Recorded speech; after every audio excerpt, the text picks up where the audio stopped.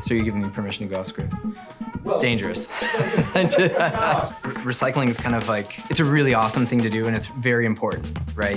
We should be recycling, but the challenge is it's a very reactive thing to do. You're already generating that waste, right? So if you can go back to third grade when they taught us how to reduce, reuse, recycle, and there's so much more opportunity there, it's crazy. Rush has had some big sustainability wins since we signed the Healthcare Climate Pledge last year. So far, we've kept 33 tons of Central Kitchen's food waste from going into landfills. And in 2022, Rush saved enough energy to power over 264 homes for an entire year. So another big sustainability win we've had here at Rush is a 97% reduction in desflurane use, thanks to some really amazing work by our anesthesiologists here on campus. And that's just the beginning.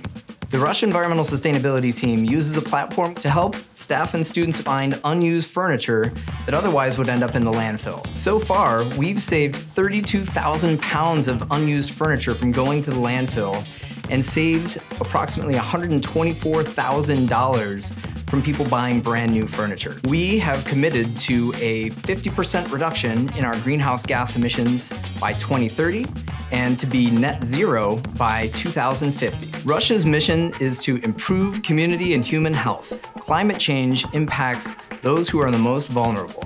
Our work on the environmental sustainability team is directly linked to that because we are measuring, managing, and minimizing our environmental footprint, and in that, our greenhouse gas emissions.